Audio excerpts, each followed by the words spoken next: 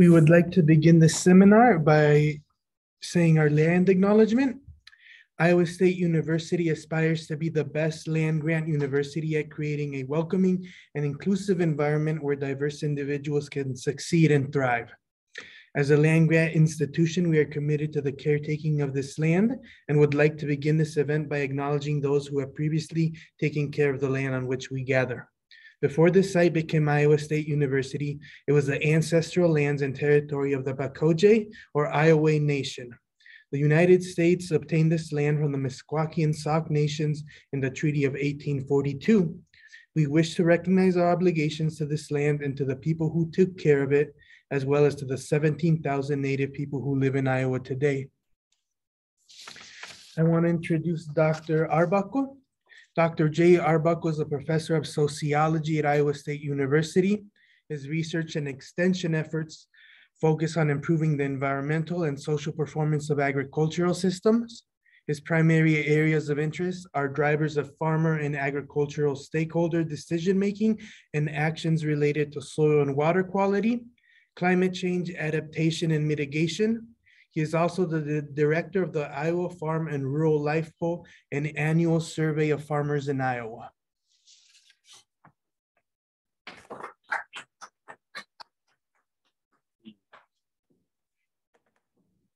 Thanks very much. It's great to be here. It's great to be presenting in person for the first time in more than 2 years. So thanks for being my audience and online. I see you. Anyway, can you see me okay? Am I centered on the screen, Laura? All right, great.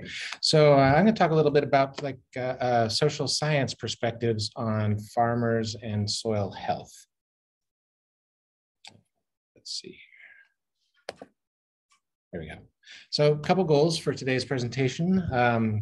Number one, I'm going to be presenting some survey data on Iowa farmers' perspectives on soil health. I'm going to summarize some findings from recent reviews of social science research on adoption of soil health related practice adoption and non-adoption, and then discuss some ways that agricultural stakeholders and folks who work with farmers and related folks can help to facilitate more widespread adoption of soil health practices. Okay, so why research on farmer soil health perspectives? Well, there's quite a bit of interest, of course, in soil health in conservation circles, the farm press, private sector firms, land-grant universities, but there's really very little research out there about, what do farmers think about soil health? So the Iowa Farm and Rural Life Poll, which was mentioned in the introduction, I'm the director of that. It's an annual survey of Iowa farmers, and decided to put some questions in there several times over the last 5 or 7 years about soil health. So I worked with Ron Nichols, who used to be the communications director for the Natural Resources Conservation Service. He was the one that developed the Unlock the Secrets of Soil campaign, which some of you might be familiar with, an NRCS campaign that was, I guess it's still going on, but it was really in earnest probably 4 or 5 years ago.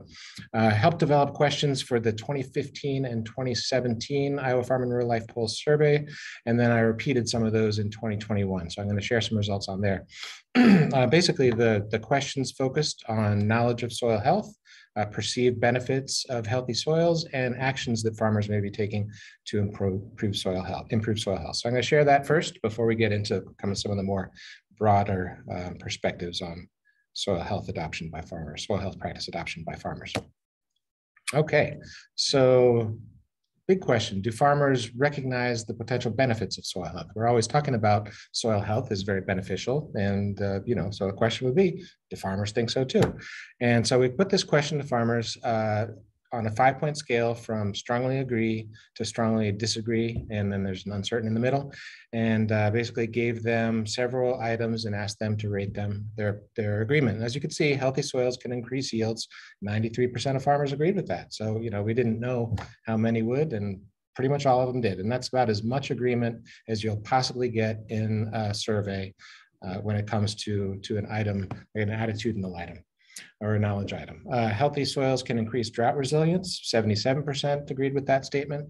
And then healthy soils can reduce input needs. 75% agreed with that statement. So some of these key benefits that are espoused related to soil health, farmers definitely, in Iowa anyway, definitely perceive those.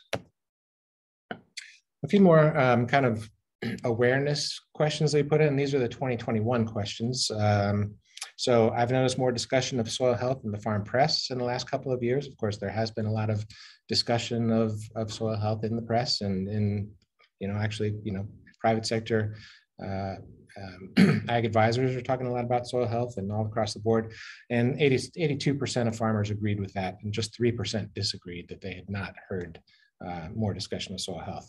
I've paid more attention to soil health in the last couple of years. 75% agreed with that.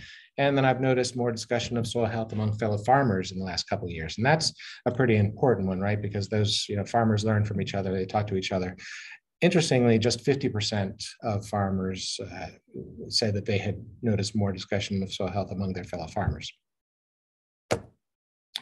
Then kind of knowledge and understanding. I have a good understanding of the concept of soil health. Now, this has been a surprising one to me over the years, because even you talk to soil scientists and they'll be like, it's kind of a squishy term. I don't exactly understand it, but farmers seem to feel like they've got a good understanding of the concept. So 75% agreed with that statement. Wanting to learn more about how to improve soil health. Of course, if you work in extension, or actually if you're a teacher, wanting to learn more is a critical predeterminant of actually learning, right? And engaging with materials. So, 68% agreed with that, and very little disagreement. I would participate in programs that pay farmers to capture carbon through soil health practices. And that's a new one, right? Because we've just started to talk about carbon markets in earnest. Well, started again to talk about carbon markets in earnest in the last year or so.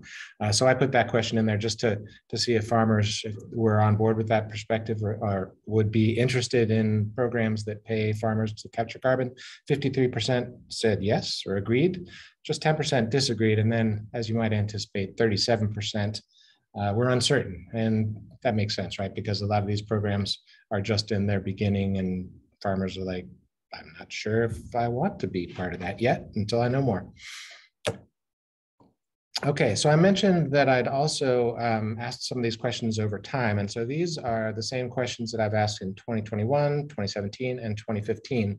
And so I won't go all the way, I've talked about all of these before.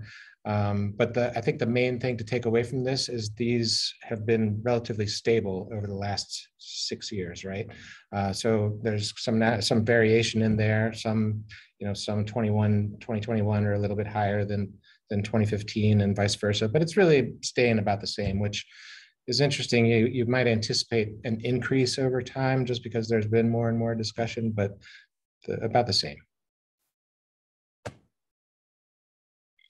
Okay, so in summary, most farmers believe that healthy soils are good, right? They can have productivity benefits, they can reduce input needs, and can lead to drought resilience. Most Iowa farmers have been hearing a lot about soil health, and a lot are interested in programs to capture carbon through soil health practices. So those are kind of the main findings there. And then that awareness of soil health and interest in soil health is pretty stable over time.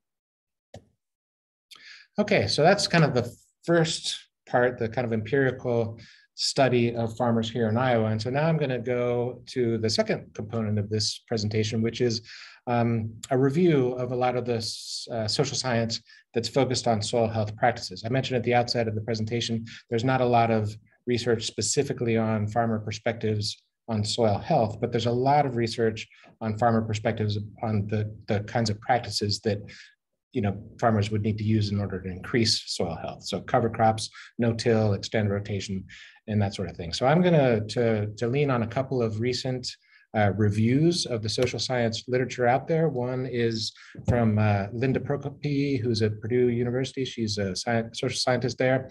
And colleagues, including myself, did a review of 35 years of the adoption literature on, all soil and water conservation practices, but I'm really honing in on the soil health related ones for this presentation. And then another one by colleagues, Linda Prokopi, one of them, but Pranay Ranjan, Sarah Church, and Kristen Forrest. They reviewed the qualitative research on soil health practice adoption, or soil water conservation adoption. But I'm going to hone in on the soil health questions. And just for those of you that are not really aware of social science research methods, quantitative research refers to like survey research where you're trying to quantify with numbers behaviors, attitudes, and that sort of thing, knowledge. And then qualitative research is based on in-depth interviews and focus groups, talking to people about their perspectives and capturing more nuanced, open-ended questions. So basically, evaluating and reviewing and kind of summarizing the quantitative and qualitative research around soil health practices. Okay, won't get too much into the detail on these practices, but basically we looked at all the US-based research that was out there, the social science research that was out there on soil and water conservation practice adoption, and then reviewed both the quantitative and the qualitative. And so, these reviews, basically the objectives were to look at, what are the most consistent predictors of soil and water conservation practice adoption. Just try to see, are there patterns in the literature? There's a lot out there. There hadn't been a lot of meta-analysis. Marshall is big on meta-analyses. So this is kind of a vote count meta-analysis that we did. And so what I've done is I've pulled key quotes from selected quantitative and qualitative studies to really exemplify some of the findings that the patterns that we found, with the primary focus on cover crops, no-till, and extended rotations and other soil health related practices. And the guiding question are, what are the major barriers to and facilitators of practice adoption? Okay, so let's start off with negative predictors, barriers to adoption. So as you might anticipate, farmers, anybody, we're all risk averse, right? We don't like to take risks, particularly, with our livelihoods. And so as you might anticipate, one of the most consistent predictors of or barriers to soil health related practices are perceived risks. And there's a couple quotes focused on potential yield loss. I've never planted a cover crop. I can see some of the benefits of it, but when you get looking at the financial end of it, and then in the interim, who's paying for that for the producer and reduction in yields or whatever? And then another one, that's the only downfall I see in cover crops. It's going to suck some moisture out. They say it don't, but it does something. And once you get that off in there and it turns out dry, you're hurting. So whether or not those quotes are really true or reflective of like real experience doesn't really matter. It's the perception. Those two farmers are like, that sounds risky to me. I'm not ready to do that. There's other perceived risks associated with timing. Of course, we're talk about cover crops. We've all identified that when you need to put a cover crop on, if it's after harvest, it's not everybody that has that time. And that's time, between all the other things you're doing on the farm, between harvest and the onset of winter and snows and so forth. Here's another one. I've talked to a lot of the cover crop guys, and if you're going to try it and do it after tillage, our growing season is so short that I don't know what around here is probably going to work. So now I've got to not only address cover crops, but then I also have to address my management, because if I'm going to rip or do any fall tillage, then cover crops doesn't fit in that. And another one, if you're talking about cover crops, it's a timing thing. You get such small windows of time where you can do something that's a positive thing rather than a negative thing. I don't know how you throw that cover crops into the mix when you're trying to just take care of business. So you can see this pattern of perceived risks coming up. Then another major barrier of adoption, which is no surprise to anybody in this room, is cost. And this quote is really pretty amazing because it's from a natural resource conservation service professional who actually works with farmers, and his job is to sell cover crops or promote cover crops. So just take cover crops as one example. I work for NRCS. I see all the data. I've listened to all that stuff. But then I also look at, okay, it's $30 an acre. That's a big cost. I mean, in my budget right now, it's a big cost. And he was just starting out and renting all the land that he owned. So it was a big deal to him. And here's another one. It's getting cheaper now, but what does it cost to establish that cover crop? Well, I got a deal here. We can fly it on for $45 an acre. Well then, and what does it cost me to kill it? They've done the math before, and without the incentives, the CSP program, last year's EQIP, last year's State of Iowa incentive programs, it's hard to put the math to cover crop unless you can put a dollar value on that nitrate saved. And I'll say a little bit more about that dollar value on nitrate saved in a little bit. Another major barrier to adoption is lack of self-efficacy. And this term self-efficacy really just refers to confidence in one's capacity to do something, right? And so farmers' confidence in their ability to do something, and also then the perceived effectiveness of the actual practice. So here's a couple quotes that demonstrate that.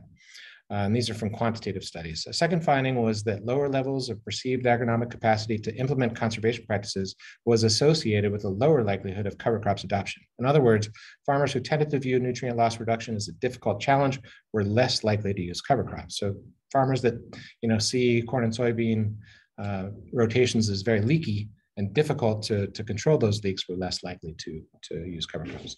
And then another one, results also revealed that farmers were more likely to already use cover crops if they were more willing to take risks, had more education, greater response efficacy, or their understanding of the capacity of the cover crop, for example, to capture nutrients. They had a higher sense of control over nutrient loss.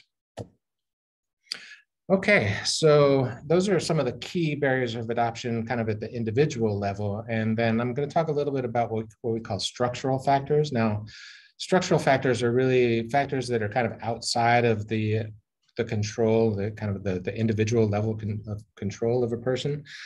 So like markets, policies, things of that nature. And so there's one of the major structural factors is lack of infrastructure. So for example, like if a farmer goes down to their local ag retailer to, say, I want to do cover crops, and it's getting better, right? But for a long time, your local ag retailers were not necessarily set up to do cover crops.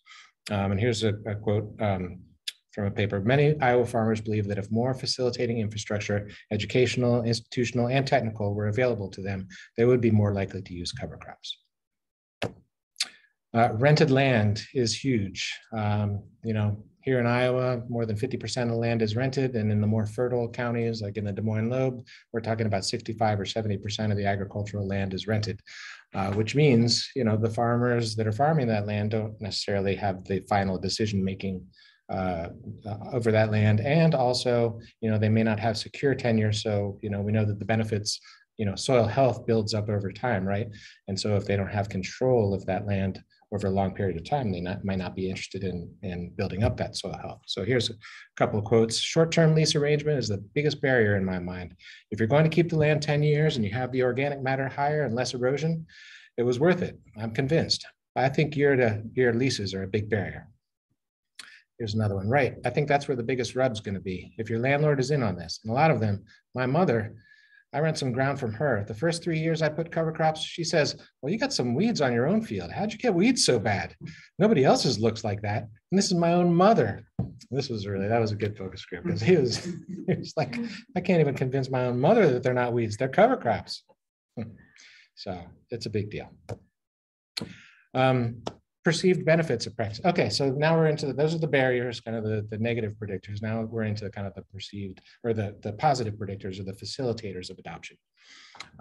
So a big one are perceived benefits. We talk about the risks, and then there's also the benefits. And this is what we talk about a lot, right? We talk about the benefits of cover crops. We talk about the benefits of extended rotations, and farmers recognize that. And so this is from a couple of different studies. This is a quantitative study. Farmers with higher scores on the perceived benefit scale were more likely to have planted cover crops. Conversely, farmers with higher scores on the perceived risk scale were less likely to have planted cover crops. And here's another one. I think the cover crops really served as the kicker to get me thinking different about really farming in general, and to start thinking about something other than yield. If your soil medium is gone, there's no point in farming. Even if maybe you're giving up 5 bushels one year, but you could be giving up your entire way of living in short order. 40 years maybe. And so that's like a really powerful statement, I think, of, a farmer really recognizing the short but especially long-term benefits of cover crops as a soil building practice. Another really important one is compatibility with the kinds of farming systems that folks have, and this is a consistent finding. Here's a example quote: cover crops compatibility with the producer's current farming system was important for every producer who had adopted it. They were using annual ryegrass specifically because they were practicing no-till. Annual ryegrass was seen as beneficial for no-till. And another one, our findings show that conservation practices should be compatible or perceived to be compatible with farmers' farm management needs, especially in-field practices, e.g. cover crops, that would change farmers' current management strategies. So basically, the soil health practices have to fit in some way in the system that farmers have. Okay, now this is a fairly recent finding, but I think a fairly powerful one is the role of systems thinking and capacity to think in terms of systems. Here's a quote from a paper from a colleague of mine, Sarah Church. Our results indicate that farmers who had implemented cover crops were thinking about their farms as an interconnected system. These results reflect what has emerged in other research. Conservation adopters have a systems thinking approach to farm management and decision making. Here's another one. I look at it as a system. You've got to do the whole system. You can't nitpick. You've got to manage your nitrogen. You've got to get good soil seed contact because you're planting into a mass of roots sometimes. And you need to do everything. Just do one piece, it doesn't work. They get discouraged and they say it's no good and they're not going to do it anymore. You need to do everything. So I think these two quotes, one of them, the first one kind of represents, the benefits of system thinking, but then the other part is like, well, it's hard to think in terms of systems, right? Because there's a lot going on. And this farmer was saying, if you don't think in terms of systems, you might fail, and then you're not going to do it for the long term. But I think that definitely has implications for outreach, which I'm going to say some more about that. And so then the flip side of the rented land conversation, or the rented land slide that I had earlier on, is the supportive landlords. And so there's been research that's found that if a farmer's landlord is supportive of soil health related practices, then the farmer is much more likely to do practices. So the presence of a supportive landowner or not renting also emerged as a significant factor. Those who consider their landowner supportive of cover crops or who don't rent land are more likely to have larger proportions of their land dedicated to the practice. And then another one, some landlords are supportive of their renters taking conservation-oriented action on the land and very willing to provide support through actions such as extending the length of their operator's lease to facilitate implementation of conservation practices on their land. And so that's addressing kind of that longer-term security, tenure security question there. Another really important factor, seeking and using information, especially from trusted entities. And, this is associated with, engaging with extension and going to field days and that sort of thing. So here's a quote. I tend to look towards university sources and research that you can tend to interpret them as being unbiased. You don't necessarily put as much faith in commercially funded research that is promoting their products. Then trust or lack thereof in sources of information in general, or in specific sources of information such as farmers, watershed groups, conservation agencies, and university extension emerged as an important theme that motivated or hindered adoption of conservation practices. So this is something that really came out of both the quantitative studies that we evaluated and the qualitative studies, is that, farmers that tend to spend a lot of time trying to gather information, particularly from multiple sources and trusted sources of information like extension, tend to do more practices. Of course, that represents a challenge because most farmers actually don't do that. I'll say some more about that. Another really important predictor is positive predictor is diversified systems. So we see again and again farmers that have diversified systems, especially crop and livestock systems that have livestock, are really important. So farmers with more diverse cropping systems were substantially more likely to have planted cover crops. Likewise, farmers who reported having livestock more likely to have adopted cover crops. So it just seems that those kind of practices, extended rotations like with the small grain or alfalfa or cover crops, really fit much better into those more integrated systems. Okay, and of course, awareness, attitudes, and values, but particularly, attitudes like, knowledge of a situation, concern about a situation. If you don't know, that you've got soil health problems, or if you don't know that you have disease problems, you're probably not even going to be concerned. You're not going to do anything about it. So really awareness of the problem is first, or awareness of potential solution comes first, then some sort of concern about a problem, and then action, right? So a really important predictor is awareness and concern about soil and water health issues. So here's just a couple quotes. You're trying to think ahead and say, how can I make that soil more resilient or able to handle the stresses, whether it's a dry stress or too much rain or something like that, by having that structure and those roots there from cover crops and holding onto that soil, maybe hold on to more nutrients through the winter. So that kind of concern about nutrient loss being a driver. And then another one, building tilth in the soil. That's going to be the main thing that a farmer is going to say. Or where's the payback on this? How can I make that soil more resilient or able to handle the stresses? By having that structure and those roots there, holding onto the soil and maybe hold on to more nutrients. If we can keep those loose nutrients out of our water and use them to build organic matter, that'll be a plus. And so that's kind of awareness of the capacity of these practices to capture nutrients and reduce nutrient loss, but at the same time, deal with the stresses of extreme weather that we're experiencing more and more of.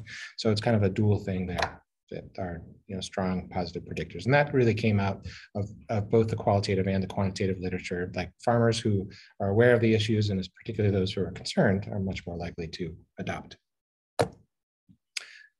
And then there's a lot of other factors that have been measured. Attitudes toward programs and practices, that's another pretty consistent facilitator. So, if a farmer has a positive feeling about like the Conservation Security Program, CSP program, or the Environmental Quality Incentive Program, if they have those positive feelings about it, they're more likely to be engaging in those programs over a long period of time. Of course, if they're participating in programs that help to subsidize practice use, it's likely that they're going to be adopting practices at a higher rate. Use of complementary practices. I think some of you might have heard of like no-till as a gateway to other soil health practices, and that indeed is, that is a thing. So it's something that once you got no-till in place, there's other sorts of practices that can fit in with that.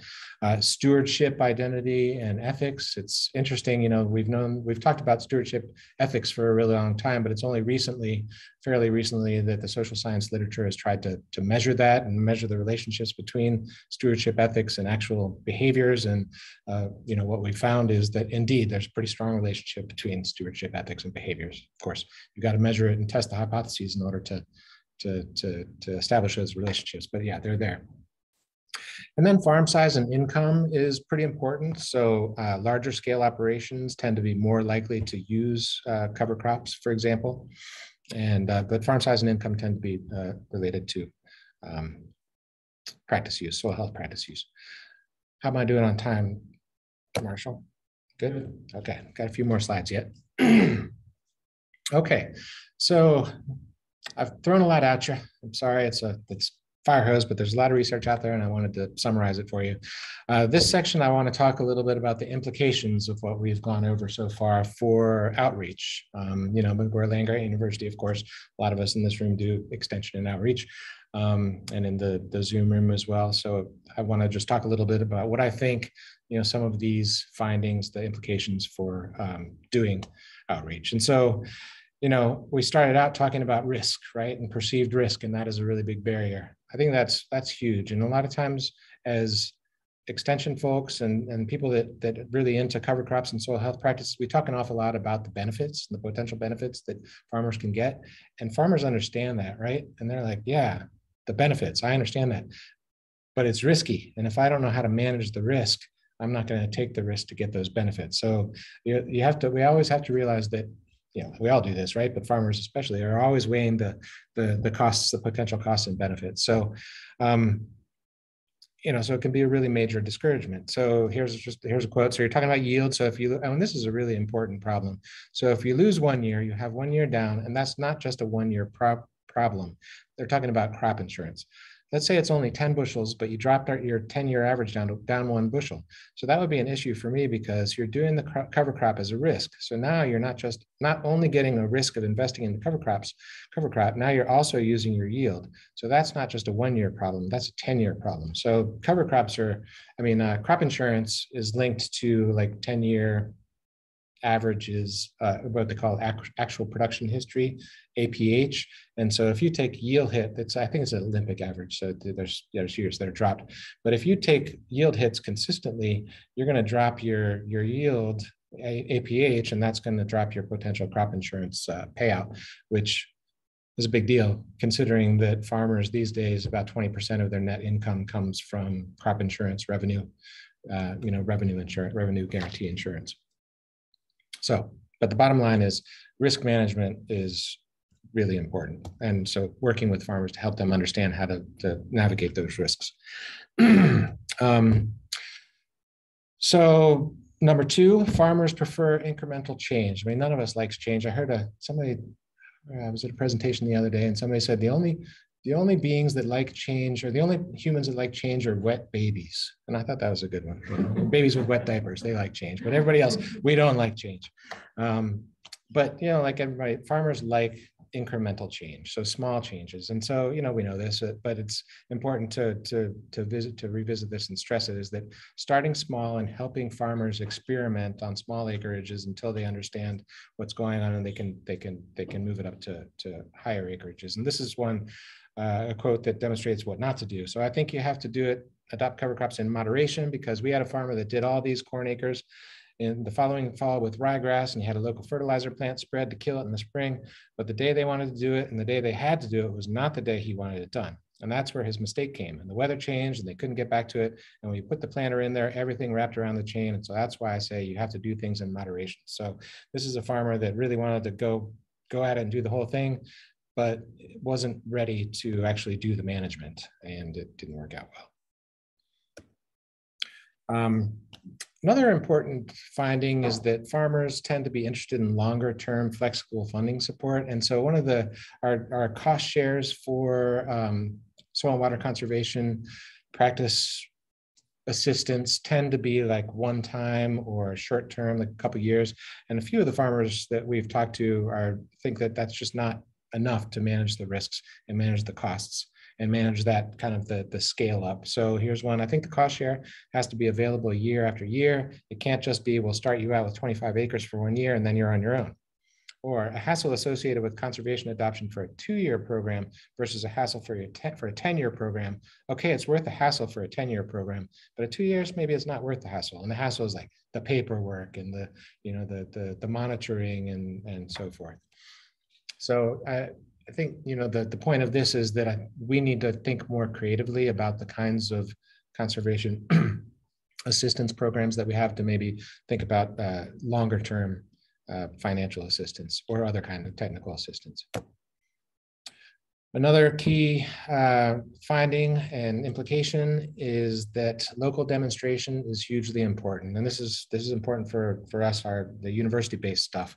So one of the comments I hear from farmers is they don't trust test plots. It's not a big enough data sample. It's like, and they held up their finger like this, probably is true for that little speck, but what about the whole farm? So having a bigger sample, and there's another one. It's got to be from a farmer in our area. It doesn't matter to me if it comes from Purdue or Illinois or somewhere else or anywhere. It's got to come from someone in this area on these soil types. What matters is the people in this area that have grown it on 80 acres and averaged that yield. Then we'll go for it. That's critically important. I hear that a lot. And one of the things, you know, we've been working, Marshall and I are on the Sea Change project. And one of the things we've tried to gain some traction on is this idea of like lighthouse farms. Like, you know, the university owns farms all across the state, right? I think 12,000 acres or 14,000 acres. And so our idea is like, let's take those farms and cut them down the middle and farm one half with soil health practices. The other half can just be conventional. And that way, in every neck of the woods, there's a farm that's got, you know, the best management practices on it. Let's see over the long term how that shakes out, and then farmers can see it. So, but the bottom line is like, people are skeptical, and it goes back to the risk, but wanting to be able to see it in their neighborhood on soils that they understand.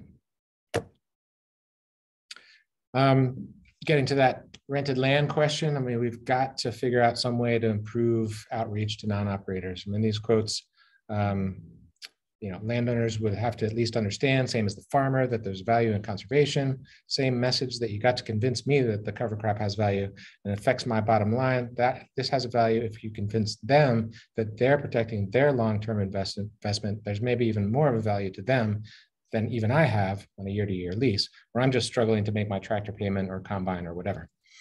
And then farm managers, they have to encourage it with the landowners and so forth. But I mean, the bottom line is we don't have really good outreach programs for non-operator landowners. Most of our outreach programs are focused on farmers, and you know, any given farmer can have like 2 or 3. They average three landlords, and they can have up to 20.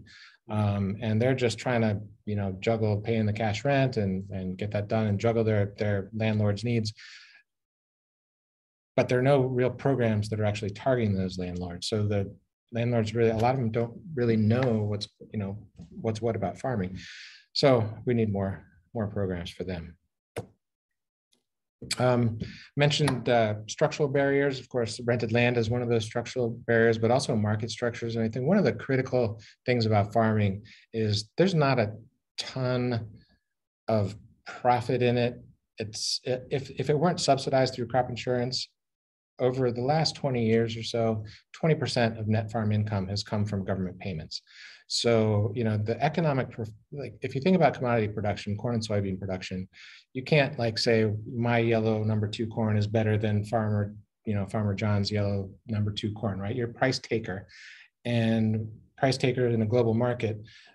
Profits, if there's ever any profit in agriculture, pretty soon, like within a year or two, those profits get drained away. You know, prices for corn went up this year, right? A little bit. And what happened? Like invariably, I mean, they're blaming it on supply chain, but input prices jumped like that. And that happens every time. I mean, if you pay attention to what happens in agriculture, whenever there's an increase in price, there's an increase in input prices, there's an increase in land rents. And so there's this, what we call the agricultural treadmill effect that really makes it hard on farmers to think past 1 or 2 or 3 years in the future, because they're just struggling to stay on the treadmill. So trying to figure out ways to kind of short circuit that treadmill, or do something like diversification and changes in production system, which are very difficult but can jump you off that treadmill, is really important. So here's a finding actually from a paper that Marshall and I worked on. A critical finding is that the most significant perceived barriers to extended rotations are factors that cannot be addressed by individual farmers, but rather will require changes in policies and research priorities. Changes to such structures will require transformational actions. So, the question is, how do you overcome those kind of short-term economic pressures the farmers face to make their profit margins? And so, of course, there's a lot of discussion nowadays about carbon and ecosystem services markets and payments, new crops and markets that would allow extended rotations and more diverse systems. I think the more diversity we have on the landscape, the less of that kind of treadmill effect there's going to be. So how can we beef those kinds of initiatives up?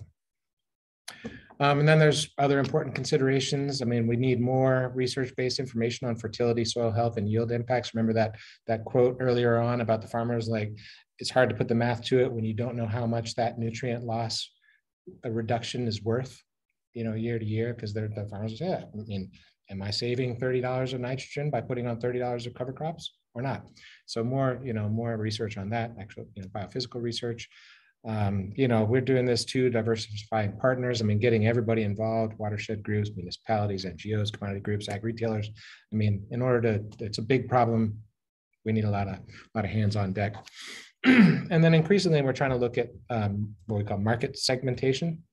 So there's different kinds of farmers. There's some farmers that are more kind of productivist in orientation. There's some that are more stewardship oriented. And so there could be possibilities to try to, shift messaging or change messaging depending on what types of farmers we're targeting.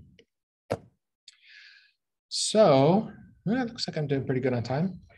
Just a final note on soil health. I think, I've been doing research on soil health perspectives among farmers for 6, 7 years now. And I think I can say with a lot of confidence that the concept of soil health really resonates pretty strongly with farmers. And, they get it. It's like something that somehow they can feel it. And so one of the things that I have kind of observed in my discussions with farmers is that soil health can be like an integrative concept. We talked about like those short-term pressures. I think, soil health can kind of help farmers think holistically and like move toward a more systems thinking approach, because in order to get really healthy soils, you have to do a lot of different stuff, right? And in order to do a lot of this different stuff, you have to kind of hone your system thinking skills. And once getting there, I think it can really help to bridge that short-term and long-term thinking, because we talked about the agricultural treadmill that keeps people thinking really short-term. Farmers really see the benefits of soil health accruing to them and to their heirs, the next generations of farmers that are coming after them. So it's something that really, they can be like, okay, yeah, it's not just, typically we would talk about soil and water conservation practices being good for the environment. And farmers are like, yeah, I want to be good to the environment, but soil health is like good for the environment, but it's good for them and their production systems.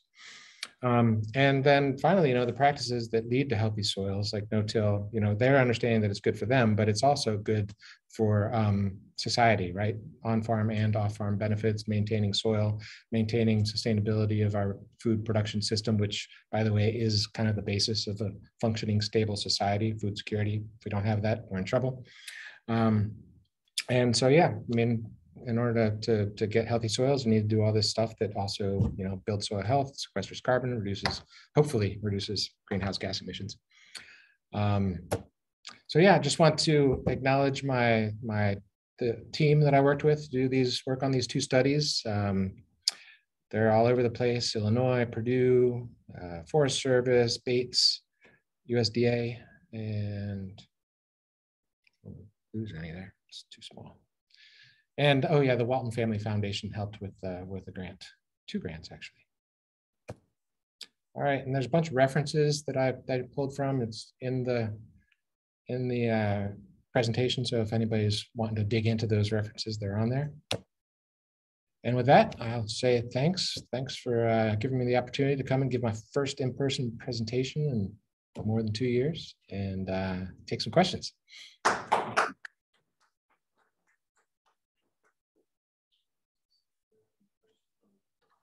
I guess I can look at that, right?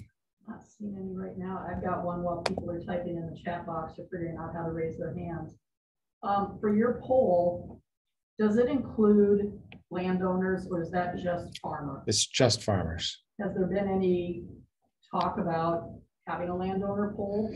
There has. So the American Farmland Trust did a pretty widespread survey of non-operator landowners. So there's farm operators and non-operator landowners. That's how we kind of separate them, or the terminology we use for them. The thing about it, so the American Farmland Trust has some really cool data that's been coming out. They did a survey, I think it's 2 years ago, across 10 states, most of the Corn Belt. The Corn Belt was covered, but then I think that it's Pacific Northwest and some southern states. One of the biggest challenges is finding them and getting them to respond. So it's not so hard to find a farmer, particularly in a place like Iowa, because almost all Iowa farmers participate in federal programs. And so all you have to do is go to your local FSA, or used to be able to do that. And then there's also increasingly there's firms, the market research firms that start with Farm Service Agency data, and then they just maintain lists of active farmers. The data is out there, particularly because they're receiving public money is kind of the beginning thing. But landowners, on the other hand, are diffuse and increasingly diffuse, right? So as landowners inherit land, that'll get split up between siblings, right? And so you might have 160 acres that get split up each generation. So then you have like these little pieces of land. So if you look at any given township, because you can get the tax rolls and you can look at the township tax rolls. There's a ton of small portions of land. There might only be like 6 or 7 farmers, but there's dozens of landowners, and so that's a big challenge. And so you look, but the challenge is you look at those tax rolls and you don't know which ones are farmers and which ones are landowners. So you can survey landowners, and then you'll get some farmers and lots of landowners. And so there's challenges to do that. And in order to survey enough of them at a statewide level is a big challenge. That's probably more than you were looking for, but it's easier to survey farmers. It's easier to get a better response rate from farmers than it is for non-operator landowners. And that's also the challenge of like the outreach to that group, right? It's in order to contact them, like in order to contact farmers, you just go to your local USDA office and you can put a message in kind of it's not that easy, but you could feasibly get a message in the USDA bulletins that go out, or your local extension person has lists of farmers, can get that out. But non-operator landowners is not such an easy task. Any other questions? I don't see any questions in the chat. I had a question about some of your quantitative data earlier in your talk. It seemed, and maybe I'm not remembering this correctly, Jay, that there was a discrepancy between farmers hearing about and being interested in soil health But then when you asked them about their friends have heard, or they've heard their friends talking about it, it was much lower. Yeah. So it was basically their personal experience, whether they had heard more or read more about soil health themselves, or if their fellow farmers had heard about it. And that, it doesn't really surprise me, because oftentimes farmers are reticent to say something about like their colleagues, because they might just not know. They probably just, I mean, there was a lot of uncertainty there. So they're probably like, I don't know what my fellow farmer, I think I'd have to go back to that. I'm pretty sure the question was, I've heard my fellow farmers talking about, no, I've heard my fellow farmers talking about soil health. So no, I'm sorry, I kind of messed up on that one. So yeah, I mean, maybe they're learning about it, they're hearing about it, but maybe they're not talking about it with their fellow farmers in the coffee shop. That's probably what it is. So yeah, maybe that is kind of discrepancy. So that, they're hearing about it, but they're not like, it's not a big topic of conversation necessarily, at least among half the farmers. Well, that's perceived risk too, isn't it? Maybe, yeah. Yeah, talking about that could be. Okay, here I got a question. All right. The question is, some soil health benefits can take considerable time to come around, e.g. soil organic carbon. Is that long time brought up by farmers? Can those on the treadmill think about such timescales for environmental benefits? Yeah, so that's a huge question. Particularly, that's where that rented land question comes in. If they don't have the security of having that land. So I'll step back. So larger scale farmers, we have to also recognize that there's 86,000 farmers in the state of Iowa, right? But only about 15,000 of those farmers are like contributing a substantial amount of income to the household from farming. And those farmers are pretty large, right? So 1,000 acres and above. And they're renting more than 2/3 of the land that they farm. So that's a huge deal. And so I think, I mean, it's a question. It's a really important question: is can they surmount those kind of the risks of investing in land and soil health and land that's not theirs? And I mean, there's a number. We've talked to a lot of farmers that in focus groups, they're like, land turns over, right? And what am I going to invest in soil health practices and build up that soil only to have my landlord turn around and rent it to somebody else for $15 more an acre a couple of years down the line? So that's a huge barrier, and that's why I think that the rented land question is not talked about. I mean, it's talked about a lot, but it can't be overstated how important it is. So yeah, that's a really good question.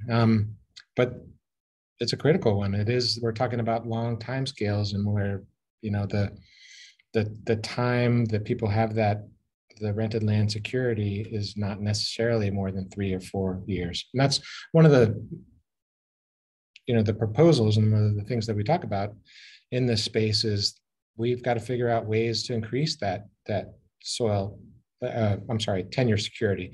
Have non-operator landowners understand that it takes a long time to build soil health, and that in order to have, if they're not willing to pay for it themselves, which oftentimes they're not, if they're going to have their renter pay for the soil health practices, then they've got to commit to having like a 5 or 10 year lease, which they're not necessarily all that interested in doing sometimes.